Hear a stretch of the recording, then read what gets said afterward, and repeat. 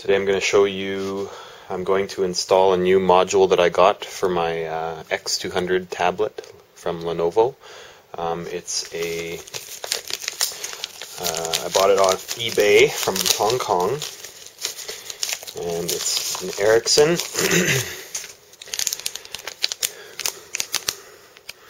It's an Ericsson F3507g module, and it's an Edge network, GPRS, basically. I'm in Canada, so I'm going to be using this with the Rogers network. Also got a SIM card with data plan only, no voice to plan. And since I didn't get any device with it, I bought this myself. So I got the plan with no device, and thus I'm not tied into any agreement. It's on a month-to-month basis. Try and do this fast. First, I just want to give, I just got this awesome new bag for my tablet. It's from Waterfield Bags, custom designed. It's very nice. It's just a sleeve, padded sleeve, so I can put this into my laptop backpack.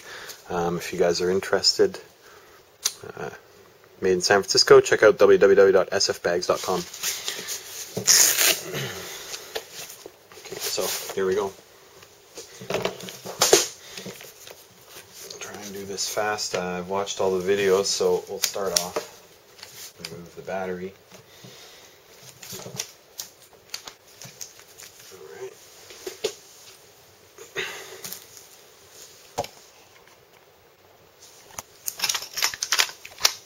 Alright. Need a set of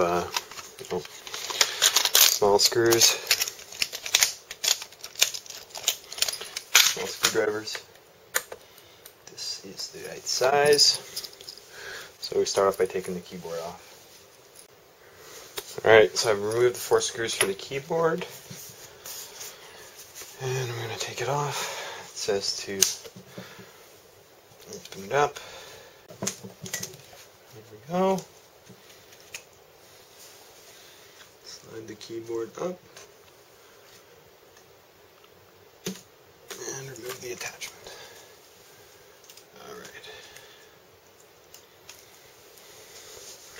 So, keyboard is off. Next, it says to remove 5 more screws for the palm rest. Okay, so I've removed the 5 screws for the palm rest. Next, I will take that off.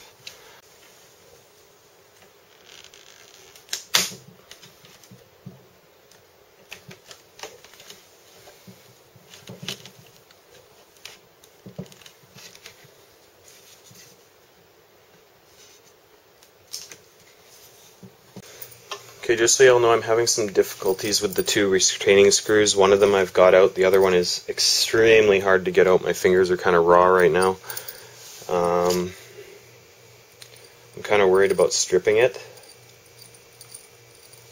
so I got to figure this out. Alright, it's kind of difficult, but I managed to get the screw out. So now, it's time to put the module in. There we go, fancy little module.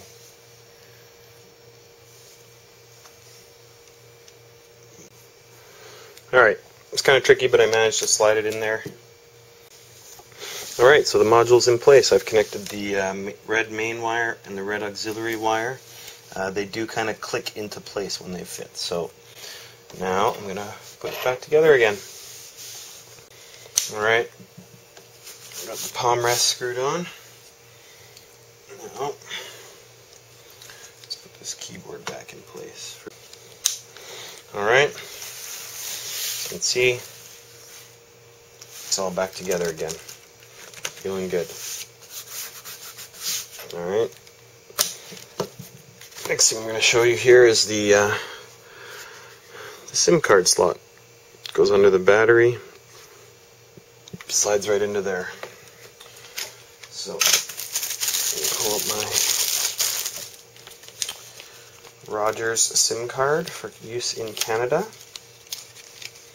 This is a, again, data plan only SIM card.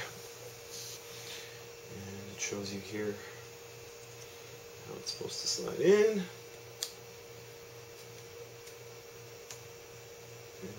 it looks like it just slides in very nicely. See that right there? Perfect. Alright, so next comes the battery. Pop it in, lock it on. See what happens.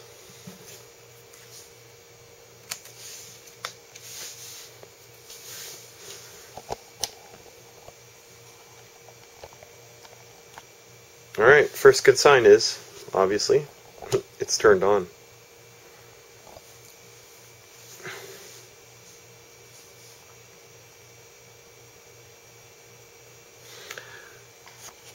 First thing I'm noticing down here, right off the bat, I've got new hardware found. Just the wireless and the Bluetooth is lit up right now. So I have, welcome to Newfound Hearth. Alright, so I downloaded some drivers from Lenovo for the Ericsson Wireless Module core, and also the Thinkpad GPRS software, because this module has GPRS built in as well. So, hopefully this will make this card work. Found new hardware, Ericsson F3507g Mobile Broadband Mini Card, composite device. Found new hardware, successfully installed, woohoo! Yeah, I'm going to install this other Thinkpad software that I got with it too. This one.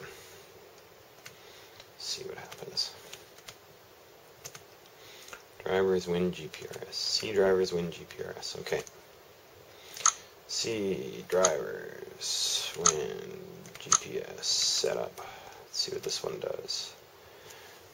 Is there okay, English United States? Yeah, I guess. I'm in Canada, but what are you gonna do?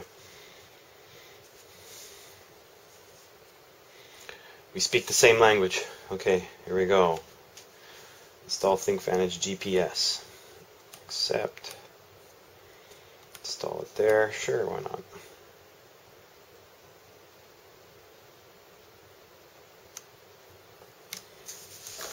Thinkpad GPS.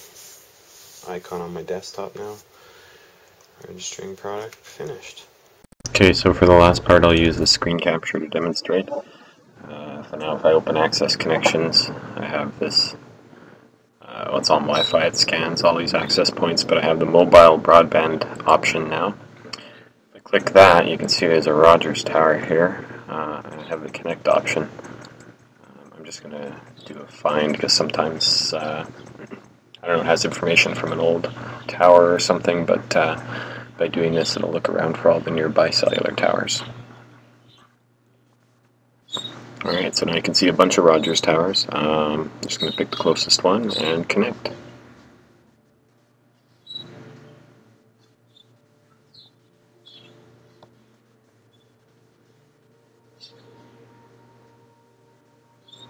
This applying wireless WAN settings sometimes seems to take a few minutes, but it always seems to work, especially if you do the find now first. This is where sometimes you'll get an error if you don't do find now first.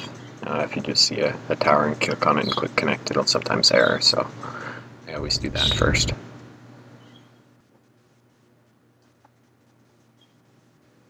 There you go, connection successful, mobile broadband.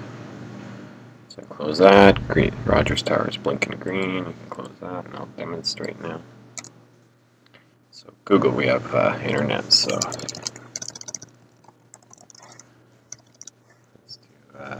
speakeasy speed test.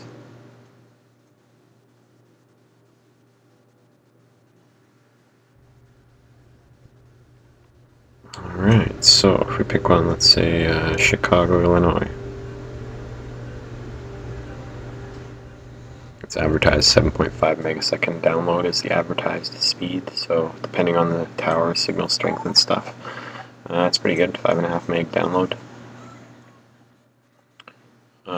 Upload is always not that great, but 1 meg is faster than my home DSL. And there you have it.